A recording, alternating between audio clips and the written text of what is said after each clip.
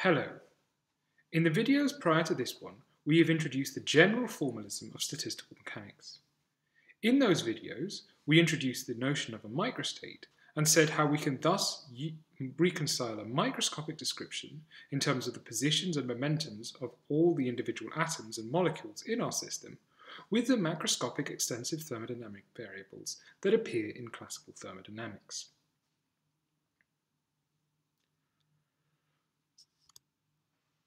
One of the key tools that we have introduced in doing so has been the notion of a statistical thermodynamic ensemble. We have discussed the canonical NVT ensemble in depth elsewhere, and have learnt that if a system has a constant number of atoms, a constant volume, and a constant temperature, then the probability of being in each of the microstates is given by the formula shown at the top of this slide.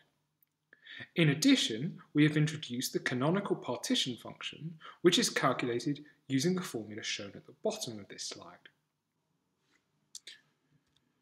The partition function is important as we have seen that the thermodynamic potential and various ensemble averages can be calculated from this quantity directly. Furthermore, we have seen that statistical mechanics relates the heat capacity to a second derivative of the partition function, and that this second derivative is related to the fluctuations in the energy. We have thus seen that the probabilistic formalism of statistical mechanics is fully consistent with the second law of thermodynamics.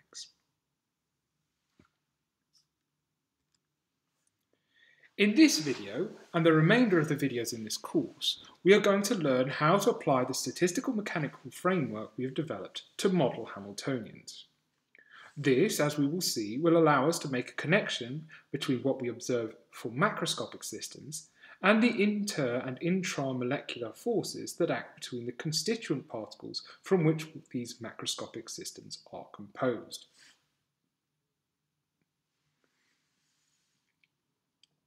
As you might expect, calculating the canonical partition function using the expression shown at the bottom of this slide will be central in many of the examples I will go through. The mathematical equations involved can look pretty horrendous because of the particular details of the problem. It is thus very important that you work through all the derivations yourself and make sure you are comfortable with the way that various symbols are used in these proofs. In other words, you need to make sure you understand what the various terms in the equations that appear in the slides that follows represent in the physical systems. As you do this, though, you need to remember what precisely we have to do to calculate the partition function. We need to have a Hamiltonian that we can use to calculate the energy of a microstate, and we need to perform the following sum over microstates. Much of the complexity in the equations that follow will become because the Hamiltonians for our model systems are reasonably complex, and because summing over all the microstates is a little involved. In the slides that follow, I will thus colour code the equations for the partition function. The parts in red will be used to denote the parts of the equation that are summing over the various microstates, while the parts of the equation due to the Hamiltonian will be shown in blue, as shown here.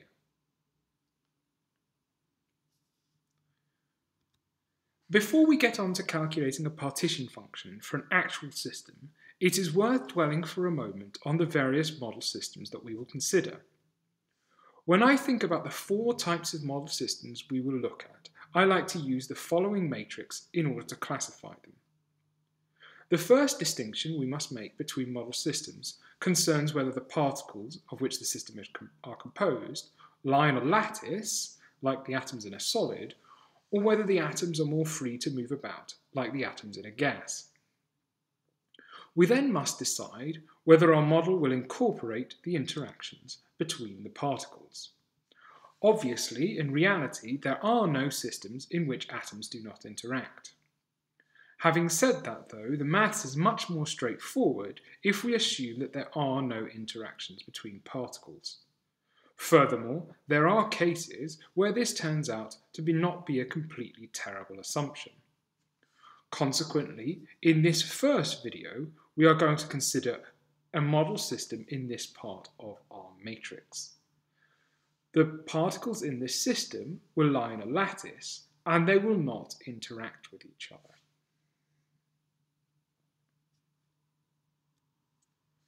The Hamiltonian for the system we are about to study is shown in blue on this slide here. This Hamiltonian is frequently used to model spins interacting with an applied magnetic field. As such, mu is the magnetic dipole moment of a single spin, and h is the magnetic field strength. These quantities can both be thought of as parameters. I stated at the outset that we are going to consider the canonical ensemble, but we are not really here studying a system with a constant number of atoms, a constant volume, and a constant temperature. In fact, only the number of particles and the temperature are constant, as it makes little sense to talk about the volume of this particular system of magnetic spins. What we are really doing is operating in an NHT ensemble, in which the magnetic field strength is fixed, and the magnetic field strength plays the role of a volume. Probably most physicists would call this a canonical ensemble, even though the volume is not fixed. What can I say? We like to use the nomenclature in a way that will best confuse students. The values of the SI terms in this Hamiltonians are the only things that depend on the particular microstate that the system finds itself in. Each of these SI terms tells us whether a particular spin is aligned against the magnetic field, in this case it is said to be spin down, or whether it is aligned with the magnetic field, in which case it is said to be spin up. Notice also that we have n spins in total, so we have to specify n SI values, each of which can take one of two values, spin up or spin down. This is why there is a sum at the start of this expression. We have to sum the contribution each spin makes to the total energy of the system.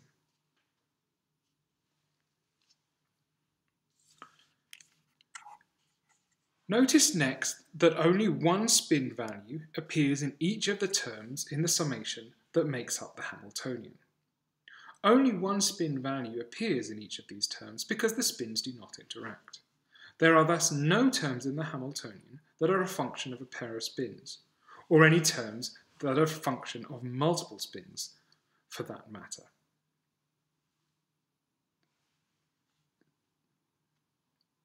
Having confirmed that we have correctly incorporated the fact that this is a non-interacting model into the Hamiltonian, we now need to consider how the other important factor that we discussed in the introduction, the fact that this is a lattice model, enters the model. What it is critical to understand in this case is that when any spin or spins are flipped, the microstate the system finds itself in is changed. Thus, the new configuration we move to here is a new microstate, even though the total number of spin-up states is unchanged. The fact that these two states are different is easy to remember, though, when one remembers that each particle is fixed on its lattice site.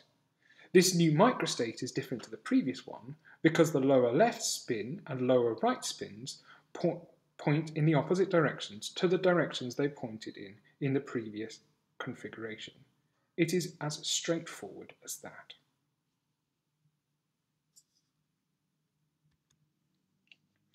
Having discussed the Hamiltonian for this particular system, let's now move to the second thing we need to do in order to calculate the partition function.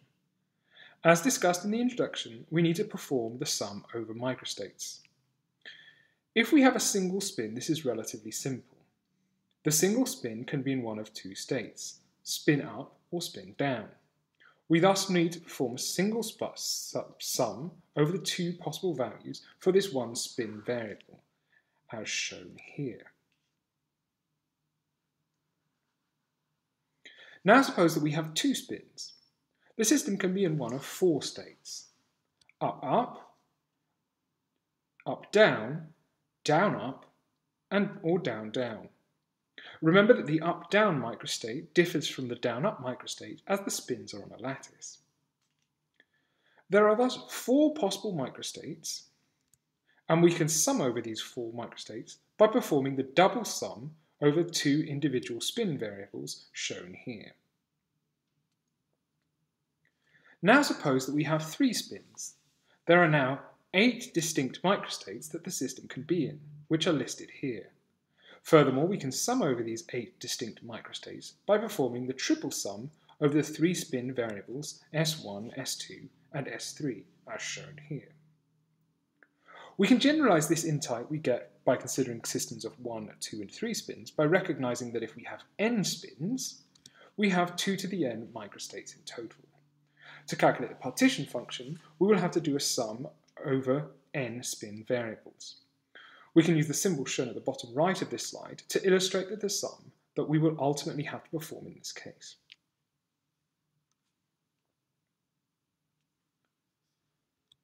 Let's now insert the sum over microstates for this system and the Hamiltonian we have introduced into our expression for the canonical partition function. Notice that, as I promised, I will keep all parts to do with the sum over microstates in red and all parts to do with the Hamiltonian in blue in the final expression in order to maintain some clarity. The final expression we arrive at is shown here. It looks a bit horrendous, but is hopefully easy enough to understand if you remember that it is composed of the sum over all microstates and the Hamiltonian that we have just introduced. I like to use the function z to map the numbers in the sum, which are 0 and 1, onto the spin values -1 and +1 as shown here. In some textbooks you will see them write the sum from -1 to +1 directly. I can't help feeling this is wrong, as in going from -1 to +1 in steps of 1, you have to go through 0.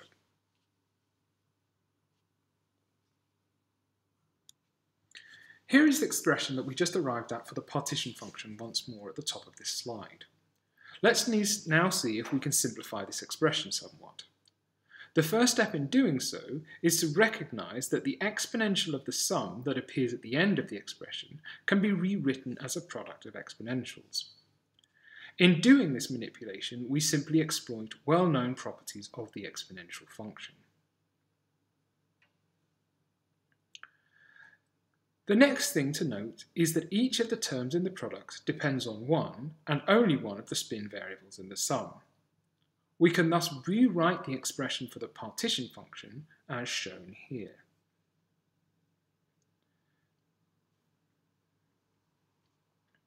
Now note that each of these summations are identical.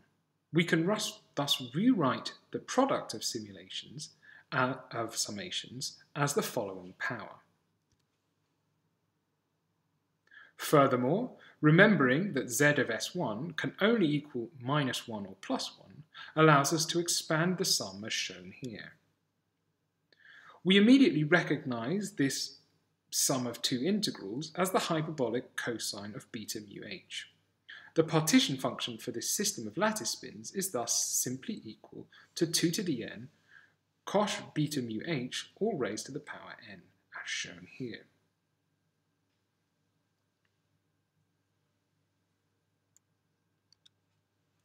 The value of the canonical partition function is, in and of itself, not particularly useful. The function for the partition function is of enormous use, however, because we can derive an analytical expression for the average energy from it, and we can also derive the equation of state for this system by taking appropriate partial derivatives. For this system of spins, the equation of state will be an expression that allows one to calculate the average magnetization of the system from the temperature and the applied magnetic field. I will leave the derivation of that expression to one of the exercises and will instead focus here on deriving an expression for the average energy as a function of the temperature and applied magnetic field H. To derive this expression, we must recall that the ensemble average of the energy is equal to minus the derivative of psi with respect to beta, and that psi is equal to the logarithm of the partition function. When we insert our expression for the partition function into this equation and perform some simple manipulations using the logarithm, we find the derivative that we have to calculate is as follows. The first term here is a constant, so clearly its derivative is equal to 0. The derivative of the second term, by contrast, can be found by exploiting the chain rule and what we know about the derivatives of the logarithm and the derivatives of the hyperbolic cosine. The final result for the average energy is shown here. Furthermore, this expression could be simplified by remembering that if we take the sine of a number and divide it by the hyperbolic cosine, we get the hyperbolic tangent of that number, as shown here.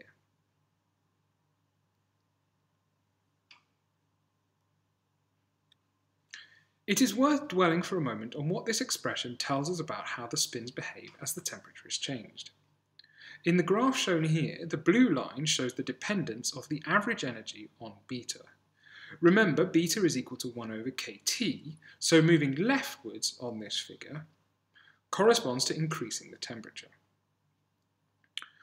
When beta is large, that is to say when the temperature is small, the average energy saturates at a value of minus n mu h. By remembering the Hamiltonian for this system, we can make a deduction about the behaviour of all the spins in the low temperature limit, from the fact that the energy saturates at low temperature.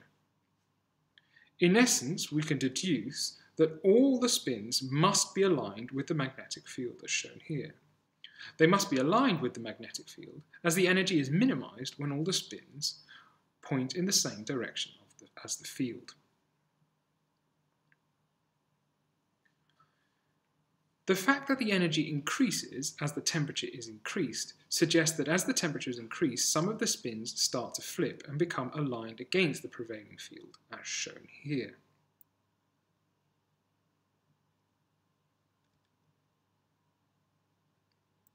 In the high temperature limit, i.e. when beta is equal to 0, the energy is equal to 0, suggesting that on average in this limit, the number of spin-up particles equals the number of spin-down particles.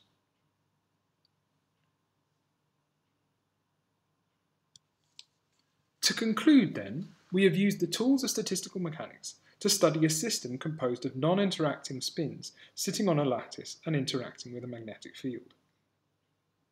There are no interactions between these spins, so it is thus relatively straightforward to derive an expression for the canonical partition function for this system. The partition function can be calculated using the expression shown here. This equation is useful because we can derive an expression for the ensemble average of the energy for the system from it by taking appropriate partial derivatives of it. Furthermore, as you will see in the exercises, we can also derive expressions for the equation of state from this partition function. In the final part of this video, we discussed how we can infer how the spins are behaving as the system changed by looking at this expression for the average energy. In particular, we saw how at low temperatures all the spins are aligned with the magnetic field, while at high temperatures the number of spin-up particles is equal on average to the number of spin-down particles. The mathematics we have used in this video is not particularly difficult, but the equations can look rather ferocious because they have large numbers of terms. I would thus strongly recommend trying some problems on this material before moving on. You can find example problems by following the link here. Thank you for your attention.